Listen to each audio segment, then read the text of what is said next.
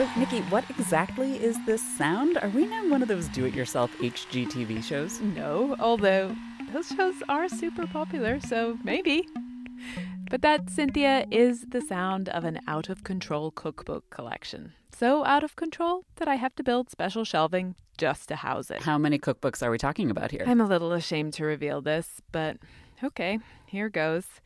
My name is Nigella. I am a cookbook addict, and I have more than 100 cookbooks. I want to go count mine. I love them, though. I don't tend to buy an insane amount. But, Nikki, you are nothing compared to two of our guests this episode. I'm not good at culling.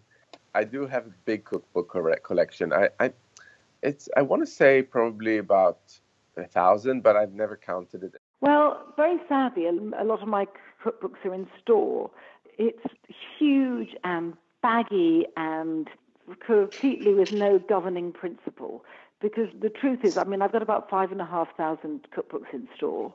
And where I live is pretty much covered with cookbooks. It's sort of a lot of them on the floor, otherwise on every available surface. Every now and then I try and do a cull, but it's hard. I'm feeling like I've just been given permission to go out and buy a lot more cookbooks. And in case you don't recognize these voices, they are cookbook authors Yotam Ottolenghi and Nigella Lawson. Yes, our famous friends. We say this with great glee and joy and more than a little bit of starstruckness. I will just pause again for 1 second and say that if you had ever told me that we would have Yotam Ottolenghi and Nigella Lawson on our very own podcast, I would not have believed you. But we are not here today to bask in their reflected glory, though that's kind of all we want to do right now.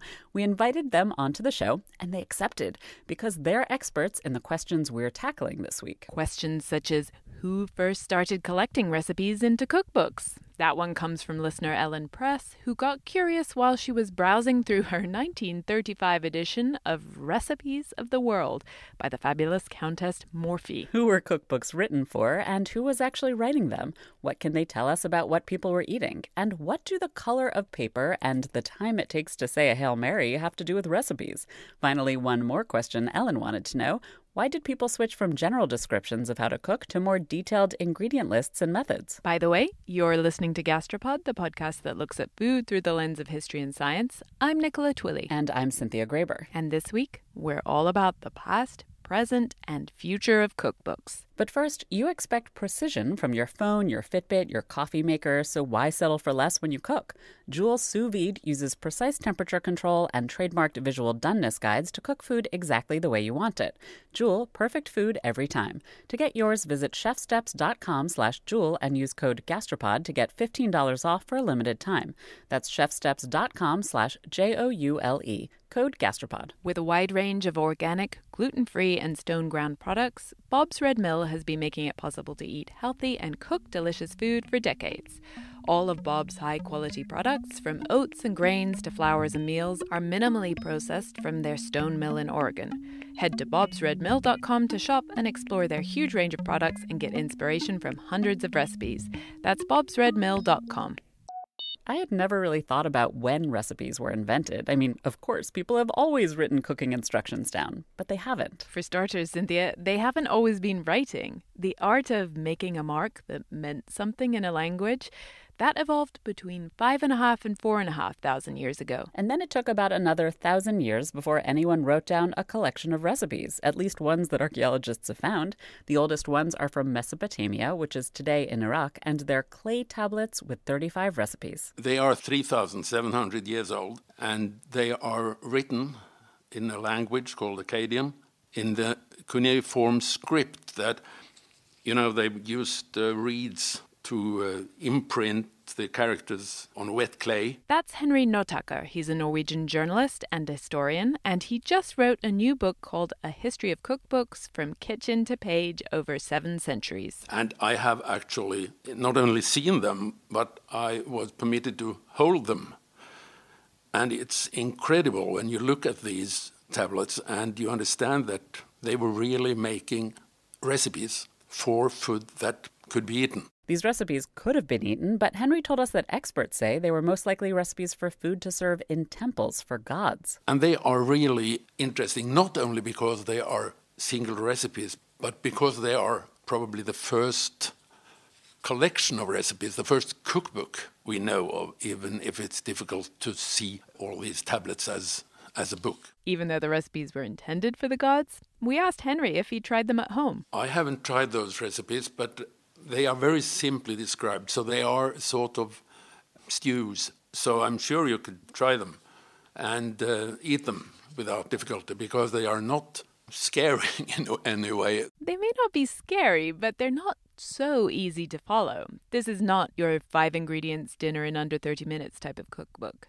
The recipes on these tablets are more like lists of ingredients, some of which archaeologists don't even know what they are, and then instructions to simmer or boil. Not super detailed. We have links to a couple of the recipes online and a modern attempt to cook from them if you want to have a go. So there have been such things as cookbooks over thousands of years in the Middle East and in Europe and elsewhere around the world. Henry says the ancient Greeks wrote cookbooks, though only fragments have survived, mostly through quotations in other books. There's the Roman cookbook, attributed to a very wealthy man named Apicius. We have no idea if he even wrote it or anything much about him, but Henry's own book really starts with the first blockbuster cookbook. The first printed cookbook, as far as we know, is from around 1470. It was printed in Rome.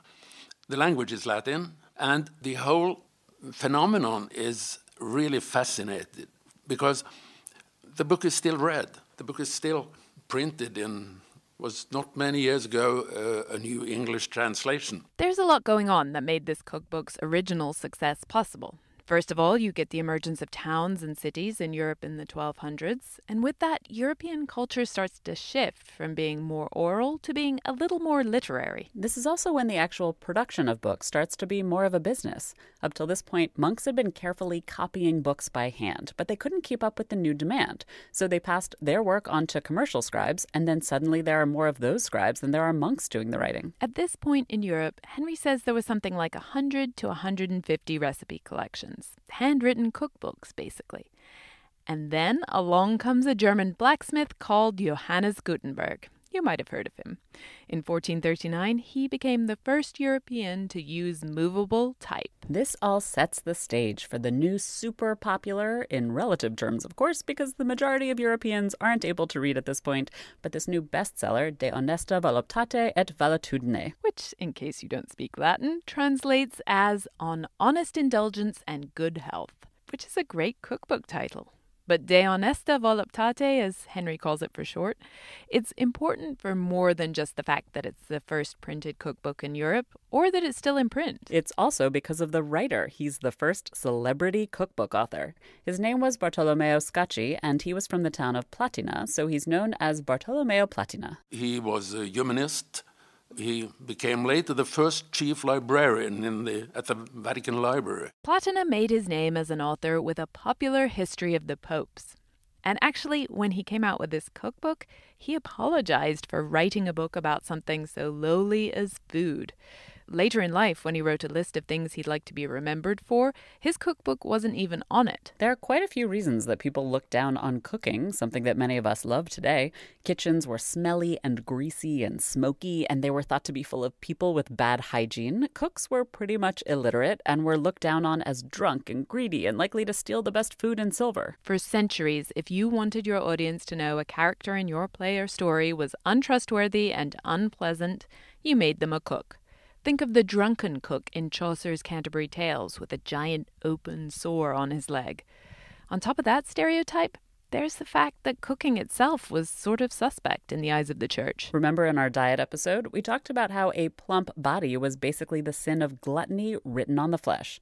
Cooks were considered to be, as Henry writes, dangerous tempters luring people down the broad road to hell.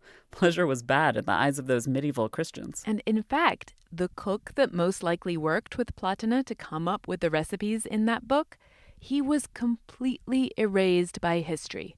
Platina only put his own name on the book, but he didn't invent those recipes in his own kitchen. He took the recipes from a famous cook, translated the Italian into humanist Latin, and added his medical advice. And nobody knew about this until the 1930s, when a German cook in New York, he collected manuscripts, old manuscripts, and he discovered that a manuscript he had found was very similar to this book. And that manuscript was by this Italian cook Martino, who is behind the recipes. The manuscript that was discovered contained the exact same recipes as those in Platina's book, but written by an actual cook. So the current thought is that they collaborated, though Martino's name never appeared on the final publication. And we can't know that for sure, but the recipes are the same and probably invented by the Italian cook, but put into writing by the humanist. In the century or so following the publication of De Honesta Voluptate, a few more cookbooks were published. The first ones in Italian, French, and German come in the 1480s. Then there are the first ones in English, Dutch, Catalan, Spanish. But really, there weren't too many of them. Henry says there were only 164 cookbooks published before 1700. Cooks are largely illiterate, and then there's this idea that cooking is a trade, and so recipes are basically trade secrets.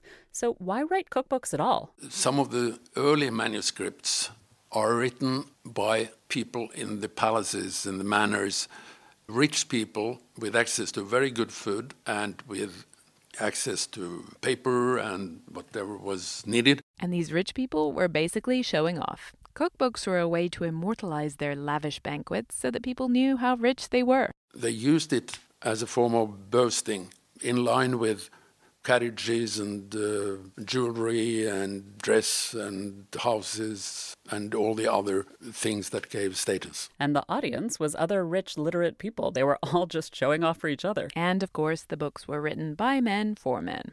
As Henry points out, women have been the majority of cooks throughout the history of humanity, but for the most part, their cooking has not been seen or valued because it took place at home. But there are a few exceptions. The first cookbook written by a woman was published only 100 years after De Honesta Voluptate. The first woman was a German, Anna Wecker, who was the wife of a very famous doctor. And I think she had the prestige very much because of him. But Anna Wecker is one of only a very few women who are writing cookbooks in the first few hundred years after the printing press. Afra Ben, she's a playwright who lived right after Shakespeare. Henry says she's considered the first woman to earn a living by writing. But it turns out that the first woman to make a living by writing cookbooks lived at the same time. Her name was Hannah Woolley. She was married twice, and in the periods after the first and then after the second husband died, she published books in order to help herself economically. In Northern Europe, there were a few other women like Hannah over the next 100 or so years. Mostly, they were just trying to earn money one of the few ways they could because they were single or widowed. In Southern Europe, Portugal, Spain, Italy, and Greece, there is no women writer of a cookbook before the 20th century. Which is crazy. So women were doing a lot of the cooking, but men were writing all the cookbooks for hundreds of years. But then women became increasingly educated. By the 1800s, you have the rise of the middle class. And there are more and more women who can read, and some of them are wealthy enough to be running households. And it is evident that many of these readers trusted women writers more than men.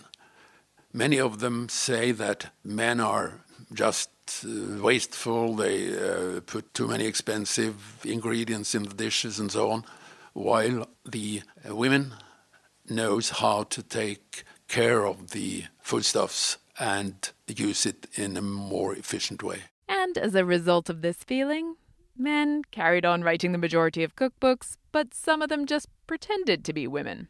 Henry's favorite example is an English actor called Charles Selby, who published a cookbook in 1860 under the name Tabitha Ticklecloth. He even appeared in drag in a photograph inside the front cover. But one thing that stayed true from Platina onwards, the notion of the celebrity chef. Of course, there were many, many anonymous books in the beginning, but people discovered at a certain stage that royal cooks had a high prestige. So they got books made with the recipes from chefs at the courts.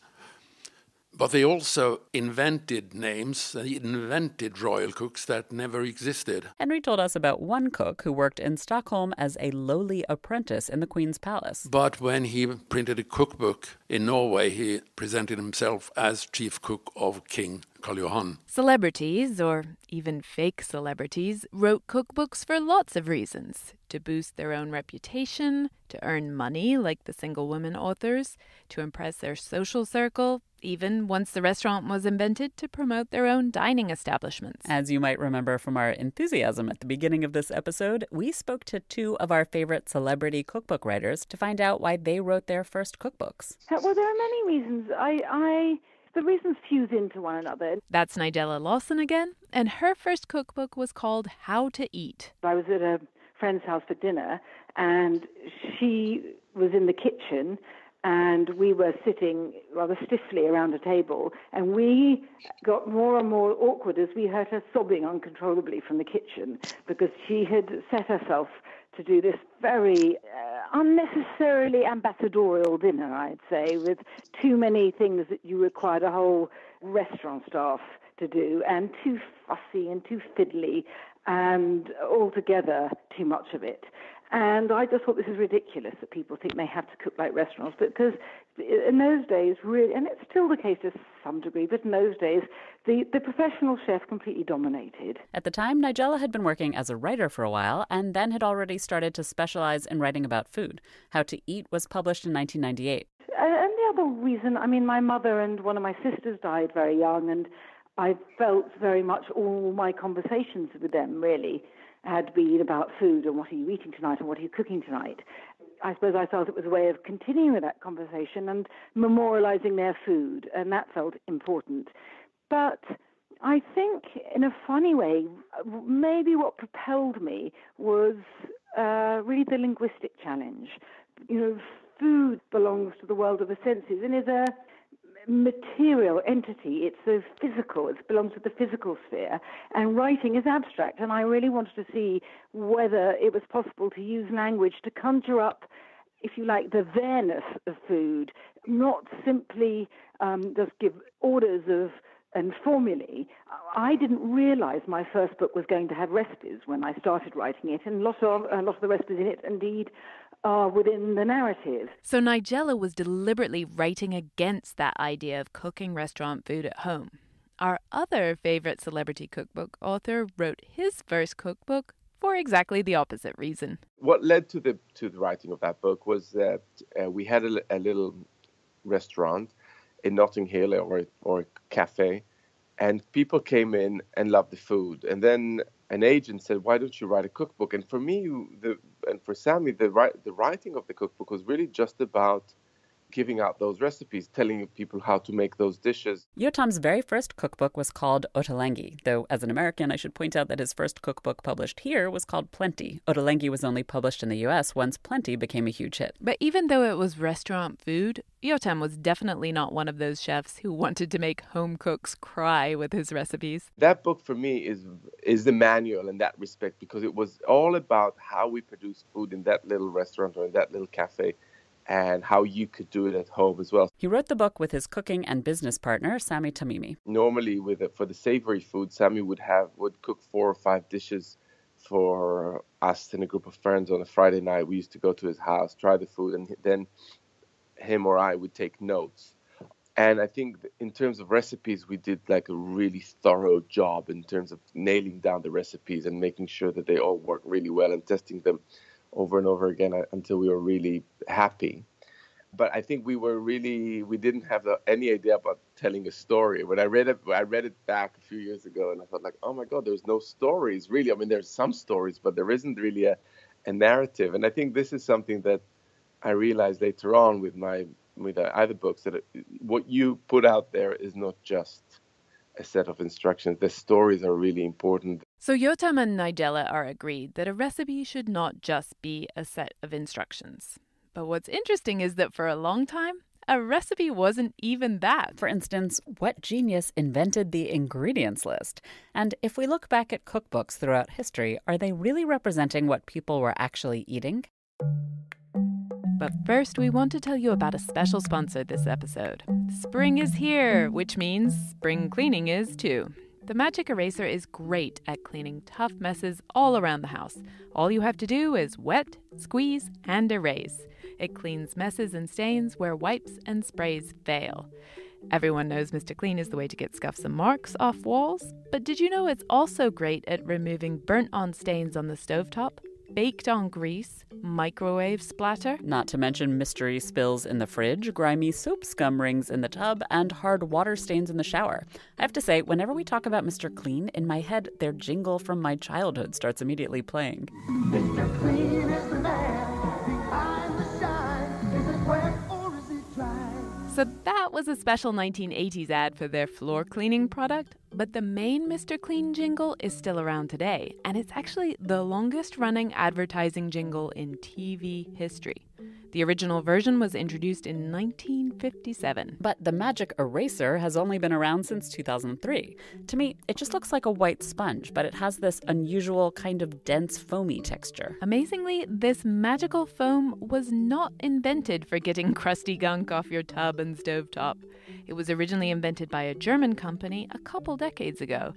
Basically, it's a melamine resin that is cured into a foam so it becomes almost as hard as glass. It's super lightweight, and scientists discovered that it was great at trapping thermal and acoustic energy. So it's been used for years as insulation in solar energy plants and as soundproofing in studios and auditoriums. It's even used in the cavities of high-speed trains to absorb the sound and friction heat as they whiz along the tracks.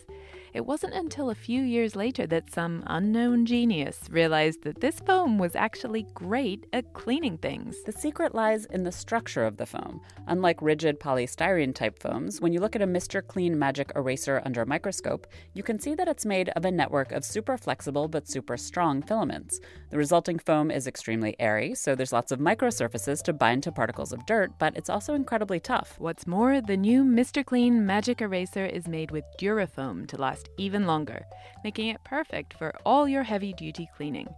So if you're thinking of spring cleaning or have some tough grime to tackle, Mr. Clean is your new best friend.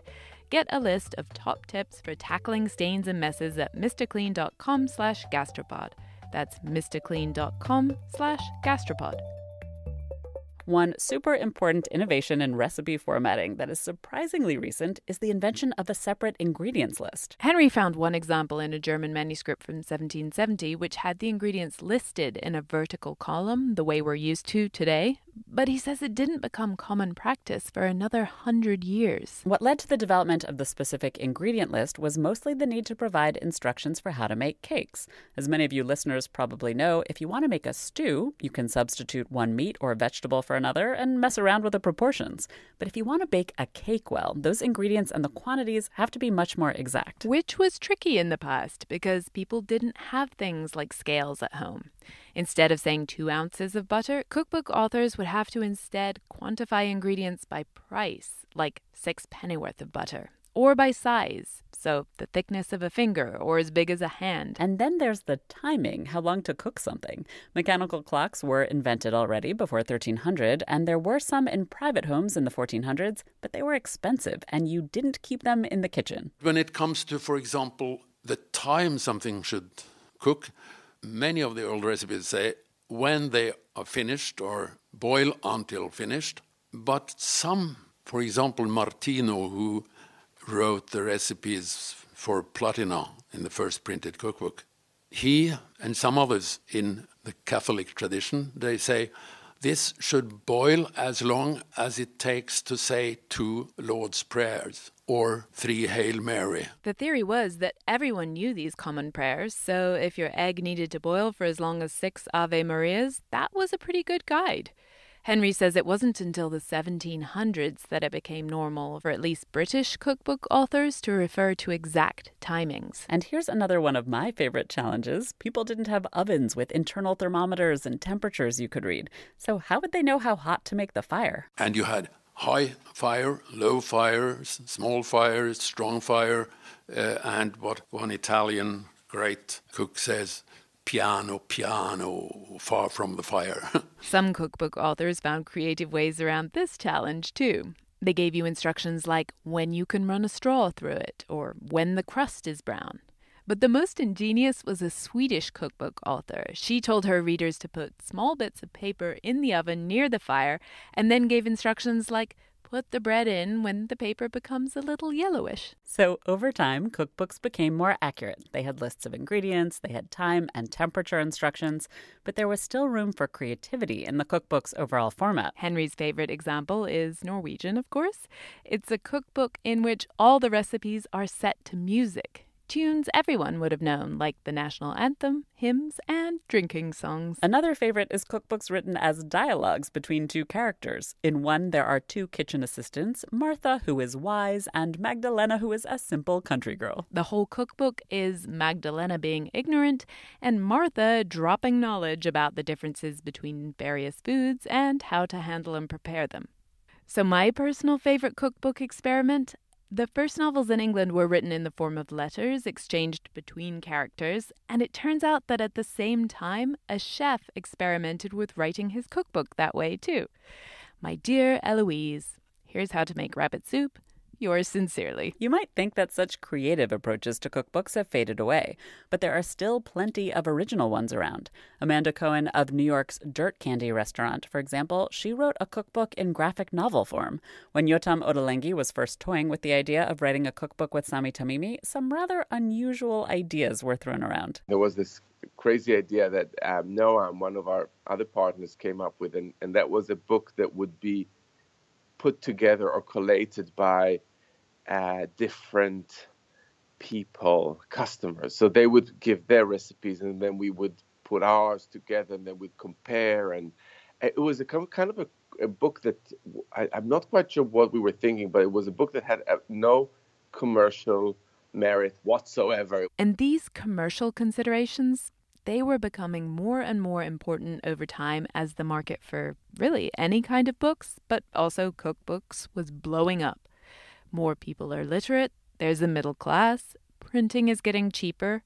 But the biggest shift comes in the 20th century, and it comes about because of changes in who is doing the cooking. It's the 1930s, and middle-class women began to actually have to do their own cooking because there were better jobs for working-class women than cooking in someone else's house. Megan Elias is the director of the gastronomy program at Boston University, and she wrote a book called Food on the Page, Cookbooks and American Culture. Okay, so the shift that I was talking about earlier, where middle-class women have to do their own cooking, is a really important turning point. And it's often overlooked because it's really hard for us in the 21st century to recognize that a person like ourselves would have had a servant, right? A woman doing your cooking for you. But it's true. So because these middle-class American women had grown up with servants, they know what the food they should be eating tasted like. They have that standard, so they know that they have to feed their family that way, but they don't know how to do it. So what happens then is that there's a kind of a need for instruction. Of course, you might be thinking cookbooks have always told people how to cook. But for most of history, actually, the instructions in cookbooks were the kind of instructions you'd give to your servants, who already had enough basic culinary know-how to execute. And now, in the 1930s, you've got a generation of women in the kitchen who have no servants and no freaking clue. But what does this sea change have to do with the rise of our beloved Julia Child? There is a connection. But first, we have a couple more sponsors we want to tell you about. Gastropod listeners are curious and eager to learn. That's why we love you. But it's also why you might enjoy the Great Courses Plus. With the Great Courses Plus, you have unlimited access to learn about anything that interests you from award-winning experts.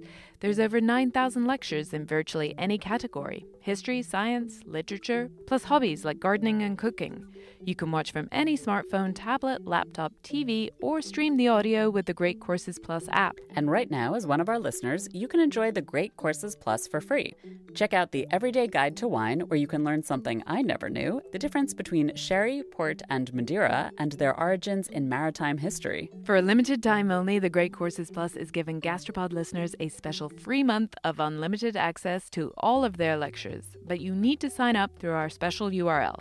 Start your special free 1-month trial today. Sign up at thegreatcoursesplus.com/gastropod. That's thegreatcoursesplus.com/gastropod.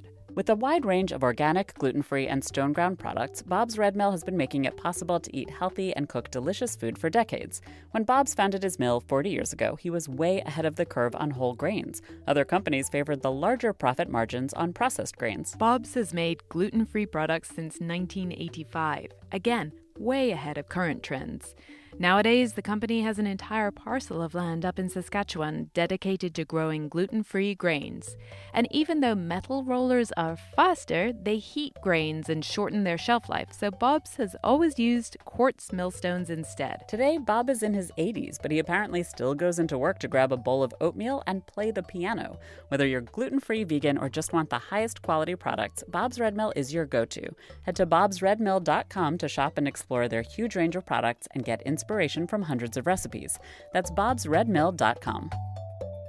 So, Julia Child. The standard storyline here is that American food sucked, and Julia Child moved to France and learned how to cook real food and came back to her native land to share her wisdom. But Megan says that there had been French cookbooks published in America before Julia's, and Megan also says that not all American food sucked. She says the real secret to Julia's popularity is this lack of paid cooks in middle-class households and the need for a teacher. And Child really steps into that position of instructress. The first half of the 20th century is also a time where there's a lot of change for women. Women got the vote in America in 1920. They're even starting to go out to work, something that really takes off a few decades later during World War II. But they're still expected to be the ones feeding their families and even graciously entertaining their friends and their husbands' colleagues. Some women dealt with this pressure by following Julia Child's lead and spending hours perfecting boeuf bourguignon. But others were more interested in cookbooks that gave them shortcuts. Poppy Cannon's Can Opener cookbook told women how to transform canned stew and make it look fancy. Some women were feeling a lot of pressure to cook in a way that they felt was holding them back. So some of them dealt with it by saying, I am just going to cut all the corners. And others, Peg Bracken specifically, said, I'm going to deal with it by being honest and telling you I hate cooking and I don't have to like cooking. And there are other things that women can do these days. Megan's point is that some women, like, for example, Peg Bracken, author of the I Hate to Cook book, they were starting to feel that actually cooking was part of what was keeping them down. That not every woman likes to cook because cooking is so closely associated with women in our culture. And it was Peg Bracken was saying the same thing, is there isn't any reason that I have to love cooking. If I do, that's fine.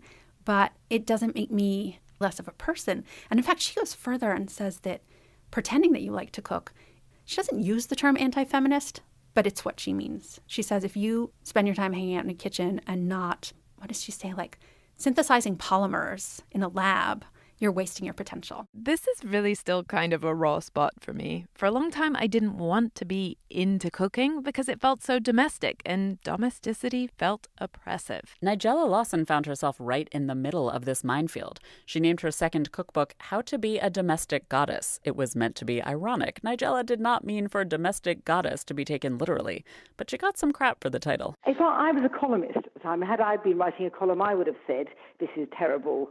We're not 50s women who want to be in the kitchen. And I wasn't saying that at all. And I've never indicated that I think of cooking as a job of servitude, nor do I presume everyone who cooks is female and they're cooking for males.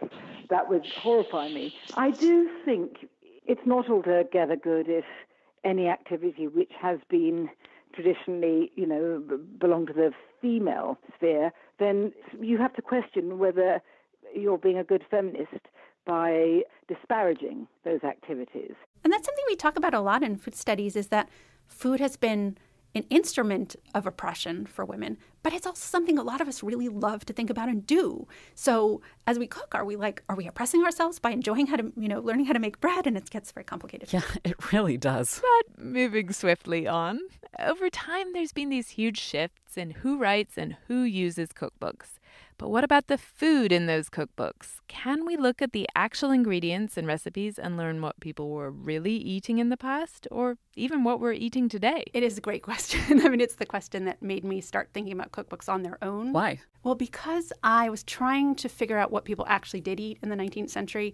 And so I thought I'd turn to cookbooks. And when I looked at cookbooks, they're full of food, but I didn't have any actual proof that the food on the page came onto the plate. Sometimes there are really obvious examples of the fact that cookbooks don't necessarily tell you what people are eating. There is no published recipe for bread in English until the 15th century. But of course, English people were eating bread centuries before that. In part, it's because people knew how to make basic dishes without needing a recipe. So I had to start thinking about the cookbook as its own thing. You know, why do cookbooks exist? What are the stories that they're telling? If we can't make that step and say, okay, this is what people actually ate. So you can't really go to published cookbooks to find a recipe for what servants were eating, for example, or the poor. Because the cookbooks are never written by the poor and they're never written for the poor, except in a few cases where they're pretty patronizing. You know, this is what you ought to be doing with the little bit of food that you have. So cookbooks can't tell us what the majority of people were eating because, frankly, the majority of people were poor. So then what can they tell us? So cookbooks can tell us what food meant to people. They can tell us stories about who belongs culturally and who is left out. They can obviously tell us stories about gender expectations. They can tell us what's available. They can tell us what's thought of as normal.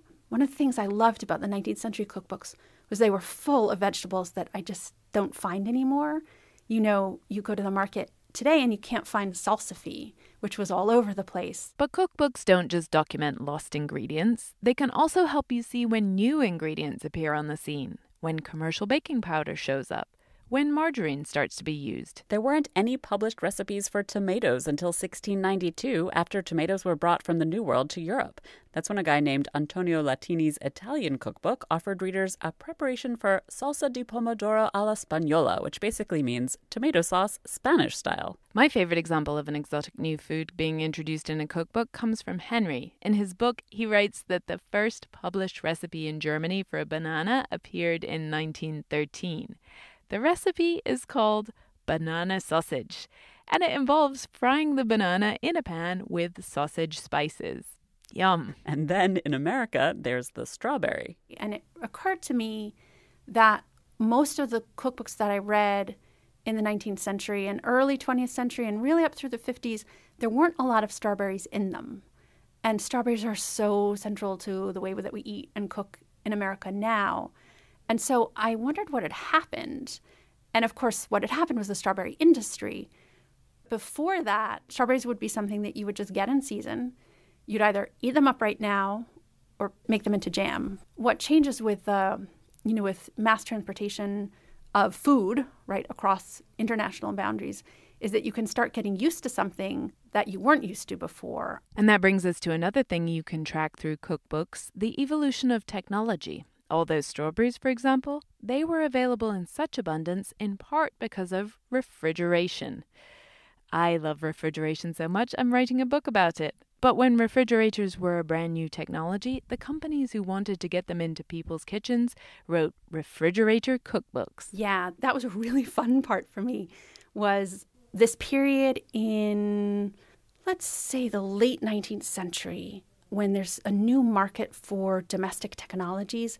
As soon as household electricity becomes possible, there are electric toasters, electric coffee makers, electric frying pans, and these electric chafing dishes, which became this sort of fashionable statement and enabled people to have chafing dish parties, which were apparently very fun and interesting at the time.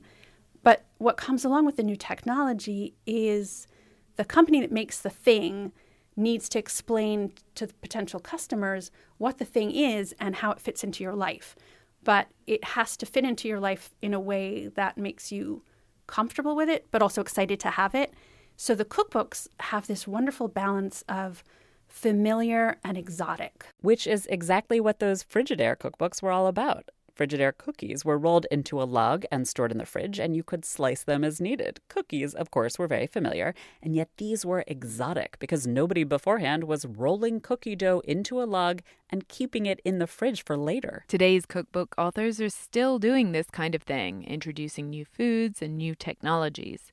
Think of the current rash of Instant Pot cookbooks or the exotic Mediterranean ingredient found in Nigella's new book, At My Table. In my new book, I've got some preserved lemons, so I've given quite a few recipes for them, because otherwise I don't want to go to the shops to buy a new ingredient just for one recipe, and I don't presume other people want that either. So, okay, you've gone out, you've got your preserved lemons. Here are other things you can do with them. Nigella and Yotam don't just introduce these new ingredients in their cookbooks. They have a huge impact on what people are buying and then also what grocery stores sell.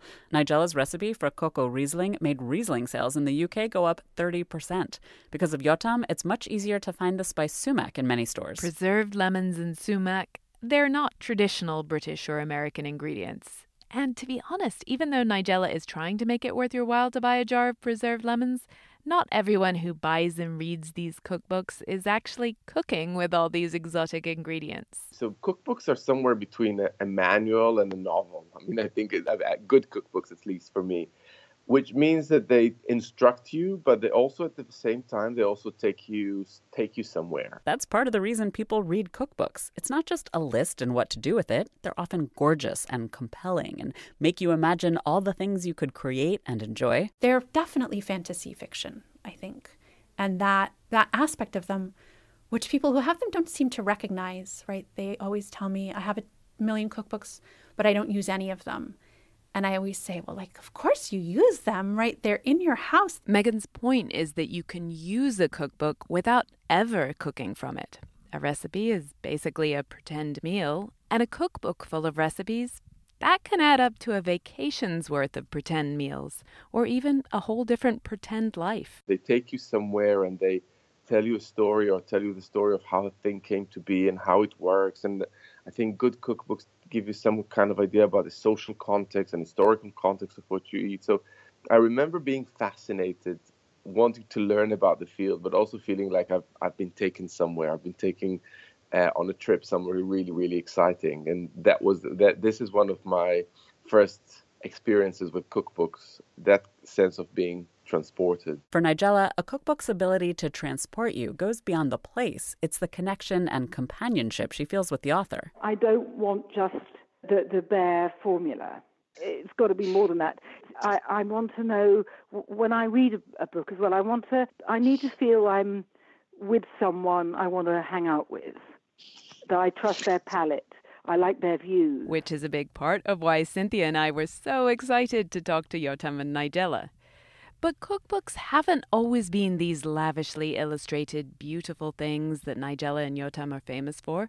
Particularly in the past, cookbooks might have had 1 or 2 or even no illustrations at all. In the really old cookbooks, these would have been woodcuts or etchings. Then printing technology changed. Color plates appeared in the late 1800s. So then the really, really big shift is around 1980 when you start to see just food pictures, right? Like the naked radish, becomes the beautiful picture, and lots of vegetables. This is like the big turn to vegetables.